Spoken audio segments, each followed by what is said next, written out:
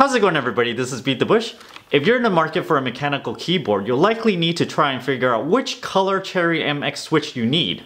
Now you can go on Amazon and spend about $20 on one of these key testers. I have a WASD 6 key tester here. You'll likely buy this, try out once, and never need to use it again once you figure out which key you need. If you're lucky, you can borrow one, but if not, let me try and demonstrate it for you in this video. Even if you buy this thing, you can push the keys and have an idea what it feels like, but you won't know when it actually activates because all these keys are actually not wired. They're just dead switches. So what I've actually done is hooked all these switches up with LEDs. There's actually a spot in each key for the LED. Let me show you my handiwork here on the opposite side of this thing. These two posts are the switch terminals.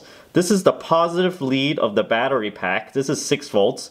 It goes through the LED over here, and then comes out over here, and then it goes through a resistor here, and it goes through the switch from here to here, and then this bar is connected to the negative terminal of the battery pack. All of these things are wired in parallel, so I can push all of the buttons at once if I wanted to. Here's my battery pack. Let me connect it. So you can see I can push this one, this one, this one, and there's a light underneath. I know this one is yellow because I ran out of red LEDs.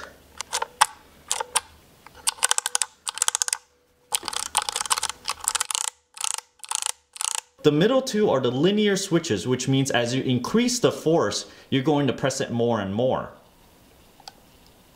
The red one is the one I have for my keyboard, and you see it has a 45 gram activation force, and most people like it for gaming, but I like to use mine for typing as well.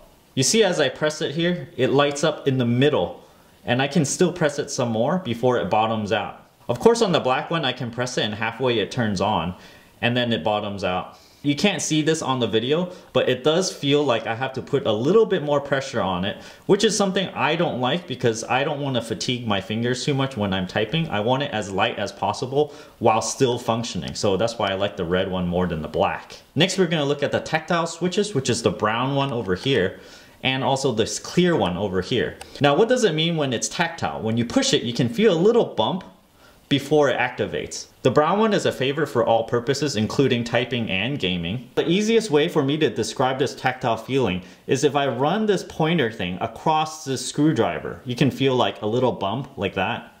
It feels just like that when you're pushing these buttons. It's like you're going over something. The brown one is 45 gram and it has a tactile feeling. The clear one you have to push a little bit harder and it has that tactile feeling, which is something I don't like because it causes fatigue because you gotta push it a little bit harder. I guess I can get it to not activate sometimes. So the red one, people like to jam it, right? You just kind of jam and push it hard and activate it.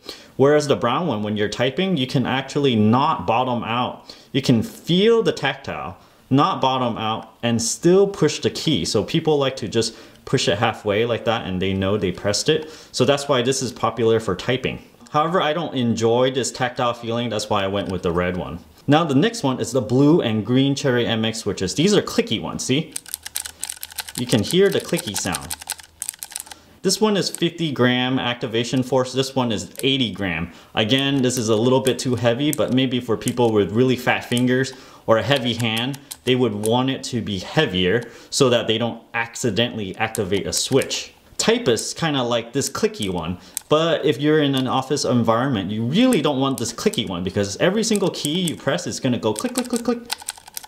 You might annoy some of your coworkers, so you might not want to get a clicky one for an office environment and go with something that doesn't click, just maybe a tactile or even the red like me. I have a feeling this green one is probably malfunctioning a little bit because it's supposed to activate right after it clicks.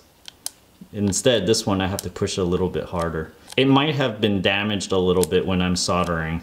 So this one has this tactile one again. This one has the tactile one. And these things don't have a bump, so they're linear.